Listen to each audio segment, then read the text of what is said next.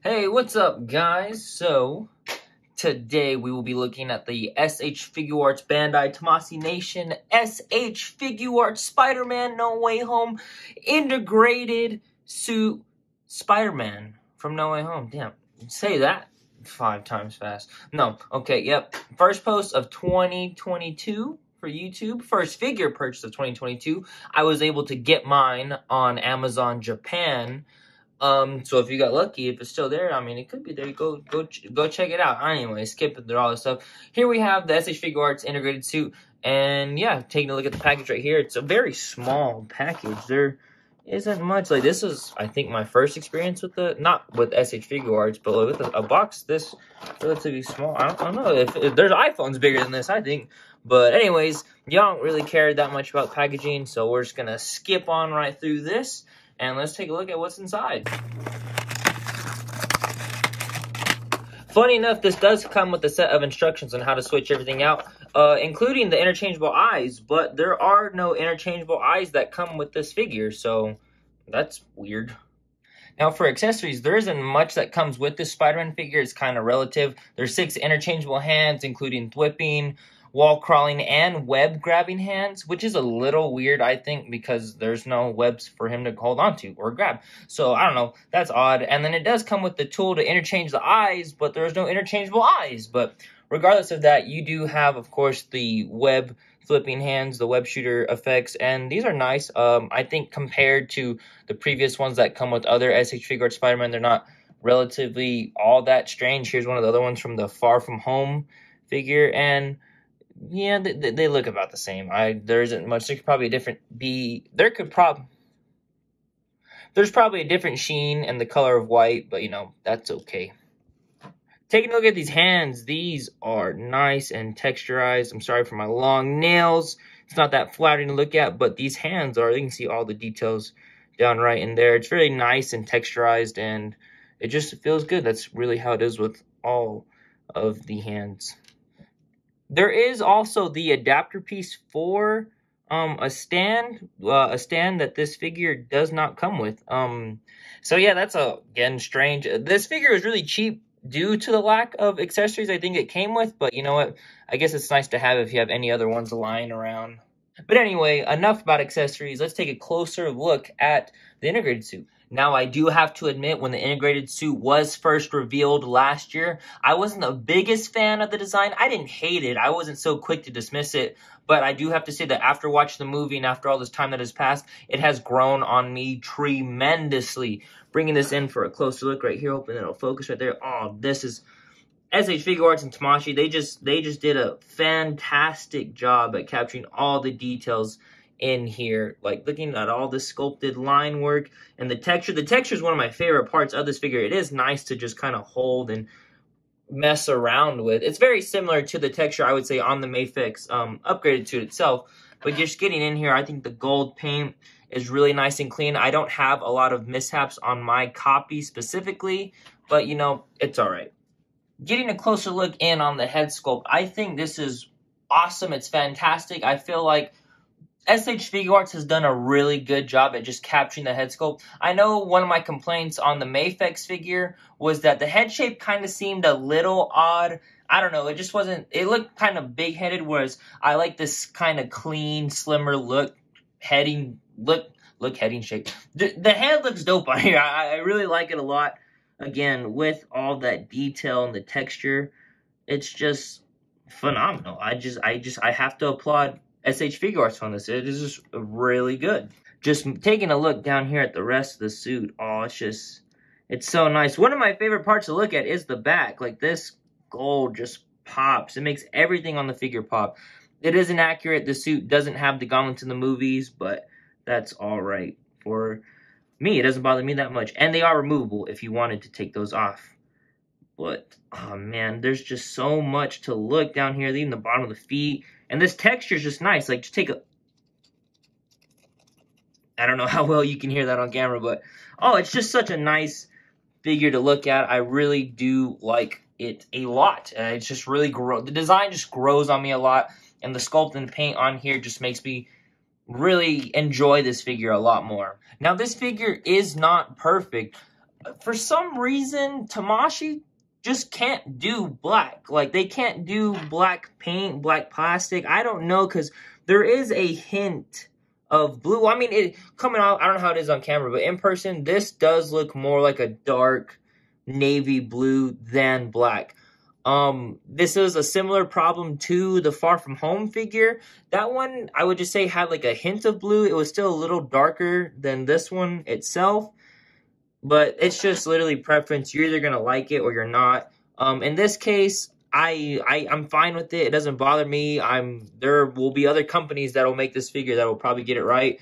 Personally, I would try to attempt at a repaint, but I'm scared about trying to get into these joints and getting paint in there, and it's just way out of my ballpark, you know. It's way out of my realm. But for me, it's okay. It's inaccurate. Doesn't have the gauntlets in the movie. This is supposed to be black, but even still, the other versions that are out there already of this suit, those are inaccurate as well. So I guess we have to wait for Mafex to see if they'll knock it out of the park for a 6-inch scale figure. But you know what? That's okay. So moving on to some of my major gripes of the figure. I relatively only have two, and they all have to deal with up here at the head and the neck. Let me scooch this in a little bit. There we go. There's just something weird. So popping the head off, there is no alternative Tom Holland head, which as it was advertised with, it doesn't have one. But popping this off, you can see this isn't brand new. Tamashii's done this with their Spider-Man figures before. It's actually really cool. But when I catch myself playing with it or trying to articulate it, sometimes the head is just quick to pop off like that as I'm raising it up. So that's a bit annoying. I think for taking pictures, maybe sometimes it'll be beneficial. I don't know if it was intentional to be like that or not. But that's kind of unfortunate. And then taking a look down here at the neck, I don't know what is going on here. This ball joint, or not, it's not even a ball joint. There's this plastic down right here seems to be wider than this other side here. And so when I'm trying to articulate the neck, it gets caught a lot. And you can see as I pull the neck off right here, let me get in a close look right here.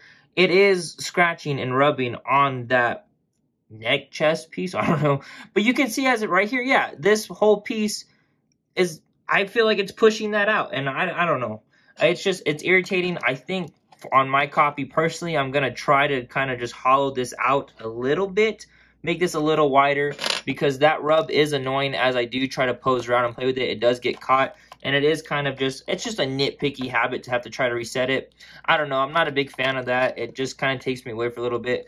But other than that, really, in terms of articulation or just gripes in general, that's really all I have with this figure.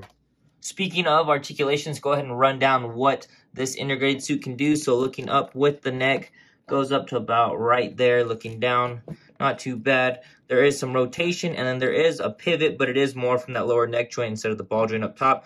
Shoulders rotate here. They go up this far. That's nice. Bicep swivel, that's awesome because the upgraded suit from the SH Figuarts previous version didn't have a bicep swivel, so that's nice.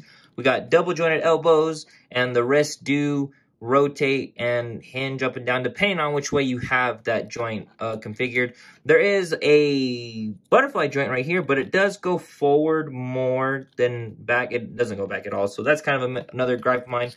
This rotates up here, crunches forward a little bit, back, but the lower waist joint does crunch forward a lot. That's really nice, and then this cover does help cover a lot of that gappage right there.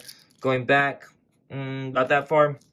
For the legs, kick out, spread that far, kick up this, yep, there we go. Biceps, not biceps, so upper thigh swivel, double jointed knees, ankles move down, up, they do rotate right here. There is toe articulation and ankle pivot, so there you go. Like most Spider-Man figures, there is the interchangeable hand right here, so here you can see that ball joint down right there, and then plopping this hand on there. It's not too hard. You do want to be careful though, because it is a small joint. You don't want to break it, but that's how that looks. One of my other gripes, though, is with these web effects, because that cover, it's supposed to cover the ball joint and then sit like that, but I feel like this cover is way too thick, and it does prevent the hand from sitting on the ball joint itself. That's how it was on the upgraded suit, and I feel like that's the same case here. I have been unsuccessful in trying to do that, so it kind of sits there. Oh, it's not lined up straight. Let me get this one around. And then, yeah, the hand is, oh, well, never mind. It's usually been quick to pop off, but, there we go. That's how it happens. For size comparisons now, we have the SH Figuarts black and red suit, or is known as the upgraded suit, from Far From Home. And you can see the differences and improvements here. You can see appearing on camera, the black on the upgraded suit does appear to be darker compared to the black, well, quotation marks, black on the integrated suit. The integrated suit does have a brighter, well, not brighter, just there's more blue in that. You can see that. I can say in person, the red and black suit does have, you can see a slight hint of blue in there, but it's definitely not as noticeable as it is on the integrated suit. They are re-releasing this upgraded suit. I think that it's supposed to come out later this year. Same exact figure, but with different paint. So if you wanted to get your hands on that, those pre-orders are up somewhere. I don't know, but there you go. And now right here we have the Marvel Legends integrated suit that came out in the Armadillo wave at the end of last year. And yeah, these are both my imperfect integrated suit figures. The black on the Marvel Legends one is not black, it's gray. And then the black on the integrated suit is blue. They both have gauntlets. I did have to add the lines, of course, on the Marvel Legends one because they weren't painted. And I like both of these. I want one that comes with black. I've seen repaints of the Marvel Legends one, and the black repaint on the gray looks phenomenal. I'm sure it would look phenomenal on the SH Figuarts one too. But, we don't have a perfect on-screen copy of the integrated suit yet. So like I said, maybe Marvel Legends will get around to re-releasing this with the correct paint apps, or Mafex is going to knock it out of the park. So there you go. There's the height comparison between these two in case you were just wondering. And now right here we have both Mafex, the upgraded suit, and the Infinity War Iron Spider. And you can see the similarities and texture between the sculpt on the Mafex suit and the integrated suit as I was referring to. Well, Mafex suit. The upgraded suit is what I'm referring to, not the Mafex suit. They're both Mafex. And then, of course, the Iron Spider. You can see I like the head sculpts more on the integrated suit and the Iron Spider compared to the head sculpt on the Mafex one. The Mafex one just looks big, but, we're not here to do that. Here's the size in case you're wondering. And I can't help but sit here and wonder what a Mafex integrated suit's going to look like. Granted, we probably won't get it until 2023 or 24 with all these delays that happen, but hopefully we get an announcement soon, and hopefully that black is black, and it's not no gray, it's not blue, it's not purple. It's got to be black, so we'll see what happens there. And now finally we have the Toy Biz Tobey Maguire Spider-Man action figure alongside with the Mafex, the Amazing Spider-Man 2 Andrew Garfield figure. The height, it could work. I mean, if you wanted to, it's not accurate at all. Tobey Maguire and Tom Holland are around the same height. They stand closer in eye level. So this height comparison, it's not entirely accurate, but if you want to make it headcanon, it could still work for a solid display.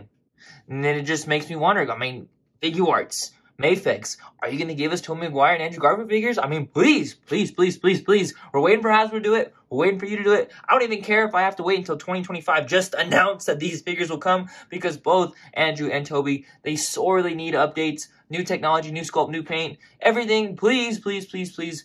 Fingers crossed that we'll get those figures in either figure company line someday.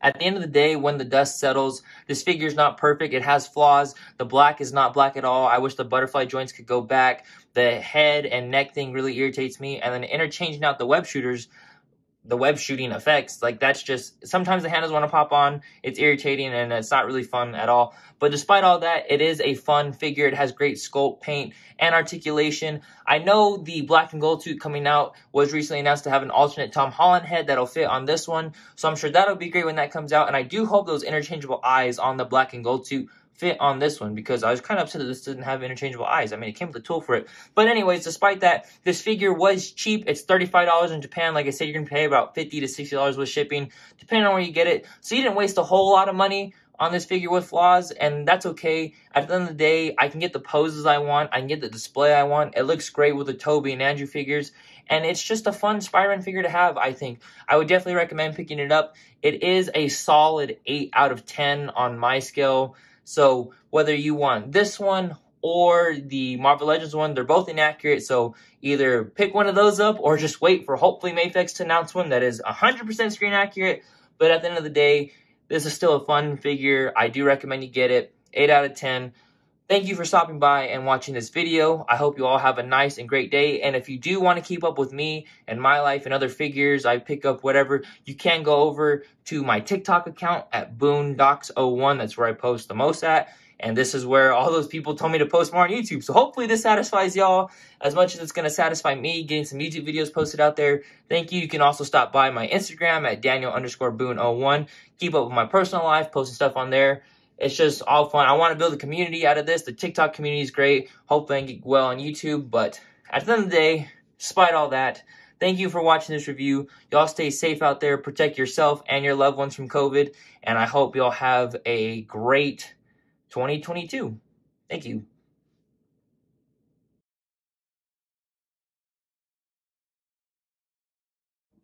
Hey, what's up, guys? Just got done making this review for the Figuarts integrated soup, so that's fun. I do have to say, please bear with me in this journey of YouTube and reviews. I'm gonna probably be changing my style a lot, format, background, etc. I don't know. I don't have really specific plans other than to just post, because I want to post more on YouTube. I want to be more active here. And so yeah, just bear with me. We'll stick to the process. We'll get to where we need to go. It's a new year, new resolution, new goals. We'll all figure it out together. So thanks for watching. Yeah.